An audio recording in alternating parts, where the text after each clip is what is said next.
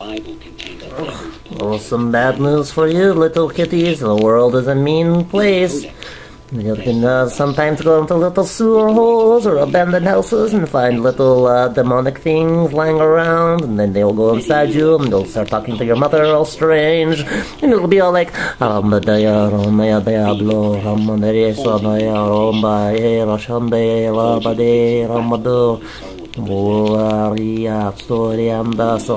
mother will get concerned and call for ancient texts, the occult text, the Diablo, how to confront the devil, conjugations, medieval things, sprinkling water, sprinkling this, and what the hell, get some in your eye and be like, Robbie, the monster is inside.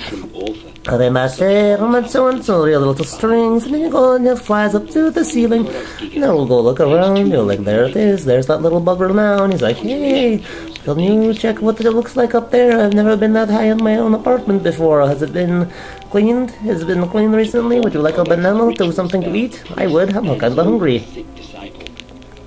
He makes signs of the cross. Yummy, that's delicious. Anyway, he's making, yes, and then typically, you do not hear of exorcisms very often anymore, for I'm pretty sure the society is corrupt enough that Satan's work has been done, and now he's just sitting back and relaxing, watching the economy plunge, watching us all run around frantically, watching Sarah Palin do speech in front of dead turkeys, or dying turkeys, turkeys being killed in the turkey baseball machine. But National Geographic has offered us some insight on what to do and get giant book or giant pictures. Make sure you're a very old lady when you read them.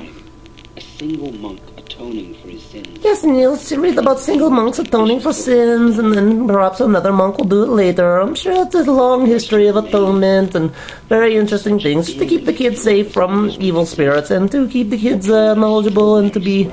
Oops, I got some banana right there. Gross.